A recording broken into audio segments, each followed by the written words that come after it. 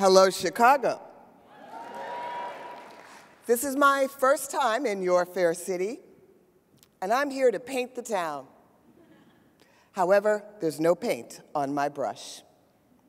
You see, recently I was fixing someone, pontificating what they should do. It was so obvious what their motivations and reasons were, and one of the elders looked at me and said, "Child, why are you painting that boy with your own brush? And it's dirty." Not me. I am the queen of inclusion. I give everybody a fair chance. There is no way, and then I stopped, and I remembered David. You see, I run a very large poll site in New York, and poll workers, just like voters, come from everywhere. So when this guy rolls in at 5 o'clock in the morning, attitude, barking, I knew I was in trouble.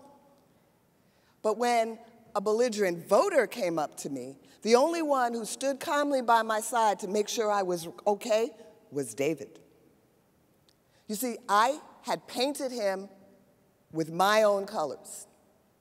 I had taken the data that I had seen, and I decided what it meant. I decided who he was. We are all so very good at collecting data, at analyzing data, at manipulating the data. But sometimes we forget. Data equals people. Data equals relationships. Data is not just numbers. It is so easy for us to take the palette of our expectations and decide we know what every bucket means. It's how we get through the day. We all do it. So I want you to take that palette and look at this picture, and I want you to decide who this woman is. Where's she from? What does she sound like? And then you're going to have to back up and clean your brushes. And you're going to have to interact with the data.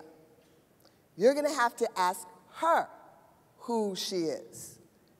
And you will find out that my friend Sylvia is from South Carolina, lives in New York, is a world traveler, is a financial analyst for one of the largest companies in America, and you better believe her attendance at your cultural event is not predicated on your discount code.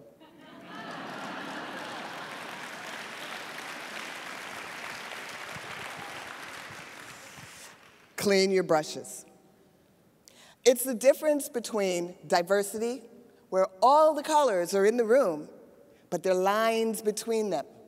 They're not interacting. Yellow is looking at red and going, "You better not try to make me orange." And inclusion, where all the colors are represented. They're all crisp and clean and clear, but they are next to each other. They're highlighting each other. So now you know I'm a joker. I want you to take a look at this picture.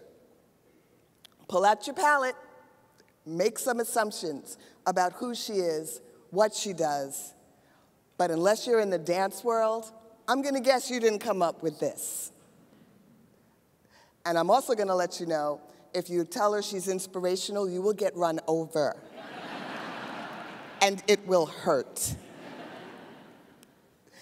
It's the difference between imposing what you think it means and asking it what it means. And what happens if you don't do that? If you put your color onto your data, you're going to end up in trouble with muddy data. Oh, come on, I know there are more geeks in here than that. Yes! So, Chicago, Tessitura, I am here to paint the town. I brought clean brushes. I am here to absorb everything you've got and to use the colors that you give me to paint you. And if I mess up, tap me on the shoulder. And if you mess up, I'll tap you. Thank you.